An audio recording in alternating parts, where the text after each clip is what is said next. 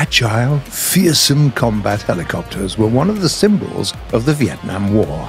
American Cobras and Hueys left such an imprint on the world that the USSR kick-started the development of their legendary flying tank, the Me-24. The US themselves were quick to build on the experience gained in Vietnam by developing a new attack helicopter.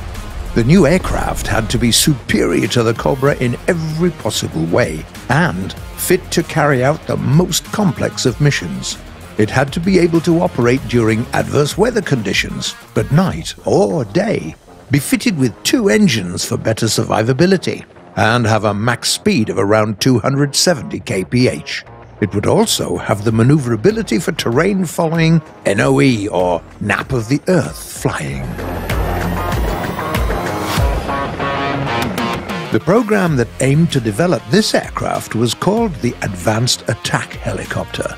After the US Army issued a request for proposals in 1972, all major players came up with corresponding designs, but the only companies that made it to the final round were Hughes Aircraft and Bell, with both their prototypes taking to the air in 1975. Before the choice was made, though, the military also decided that the new helicopter should use the General Electric T700 engines that they planned to install on several new helicopters. In the end, after thorough testing, the Army selected Hughes' prototype over the Bell's due to the fact that it had a more damage-tolerant 4-blade main rotor. At some point, the team behind the project made a decision to drop the time-tested TOW missiles in favor of the cutting-edge laser-guided Hellfire missile. Furthermore, as a result of fierce competition between Martin Marietta and Northrop, the impeccably armed helicopter was also given top-notch avionics.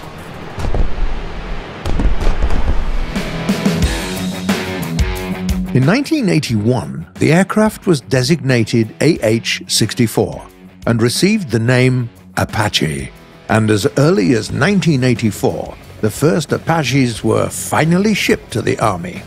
The helicopter was meant to be used in high-threat environments, even behind enemy lines. Naturally, to operate such a vehicle you needed very capable pilots with excellent reaction speeds, a knack for independent action, and good improvisation skills. The military had to pick the best of the best and then put them through rigorous training. To make it somewhat easier for the pilots, the helicopter was also fitted with the target acquisition and designation sights and a pilot night vision system, a combined sensor and targeting unit providing the pilot with lots of info on the current combat situation and the status of its internal systems. The Apache was first used in combat in Panama, but revealed its true power during Operation Desert Storm.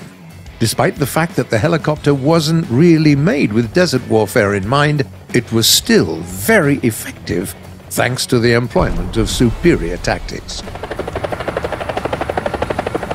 During 1995, the US introduced a new variation of the Apache, the AH-64D Longbow. It's very easy to tell it apart from the original model because it has a distinct dome with a radar located above the main rotor. One of the biggest advantages of the Longbow is that it can use the new, more advanced Hellfire 2 missile. Furthermore, the helicopter is fitted with advanced sensors that allow it to fight AA missile systems at extreme range.